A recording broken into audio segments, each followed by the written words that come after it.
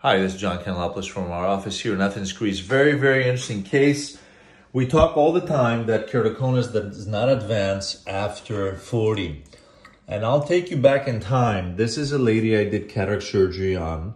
She's born in 1940. At the time, she was 76. Nothing really remarkable here. She was very mildly myopic. We put a 17 diopter lens with a clear cornea phaco. It was a T3, so with astigmatism. And when we look at her corneas here, we can see that she had some silent keratoconus. I mean, the front part of the cornea, the keratometry does not look suspicious, but the thickness certainly looks suspicious. This is clear keratoconus in our assessment, and anterior elevation, posterior elevation are not remarkable. Why am I talking about this patient? Because she appeared 4 years later. She is 80 years old now, and her left eye that we had treated back then has, let's look at the difference, has changed dramatically. This is her in 2016, and this is her today. And this is a remarkable difference. You can see there's almost a 12 diopter shift. Let's go look at the four-match refractive of today.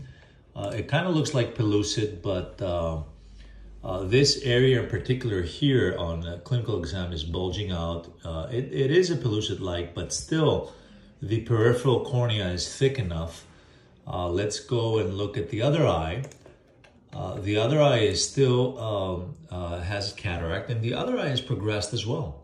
Very significant progression here from 2016 till today. So this is a progression of keratoconus in a 76, then 80-year-old patient right now. And guess, after questioning the patient, what she volunteered to us. She said the eye always comes out with a ring of mucus. I grab a tissue. Let's go again and see the classic mucus fishing syndrome wiping, and wipe my eye like so, all the way around to take that mucus ring out of my eye. And she's been doing this for the last 3 or 4 years. And of course, significant rubbing. After questioning a lot, she says that she sleeps on her left hand with her eye. So here it is, evidence, clinical evidence, compelling evidence of a keratoconic progressing at this very advanced stage from eye rubbing, and how careful we need to be not to let this go. Let's go and finish with a four-match refractive of the left eye. Of course, what we plan to do here is we plan to do cross-linking procedure, but we have to decenter the procedure to be centered over the thinnest part of the cornea, and obviously treat her with anti-allergics, explain to her mucus fishing is a vicious cycle, and she has to taper that, and probably her mucus fishing syndrome exacerbated the eye rubbing that she probably did all day long and probably all night long in her sleep as well. So here you go, a keratoconic patient. She was 2020 in 2016 after a procedure. She is currently 2,400. And obviously, if we cannot contain this ectasia, we'll have to entertain the possibility of a cornea transplant, but we'll soon treat her other eye as well to halt the ectasia.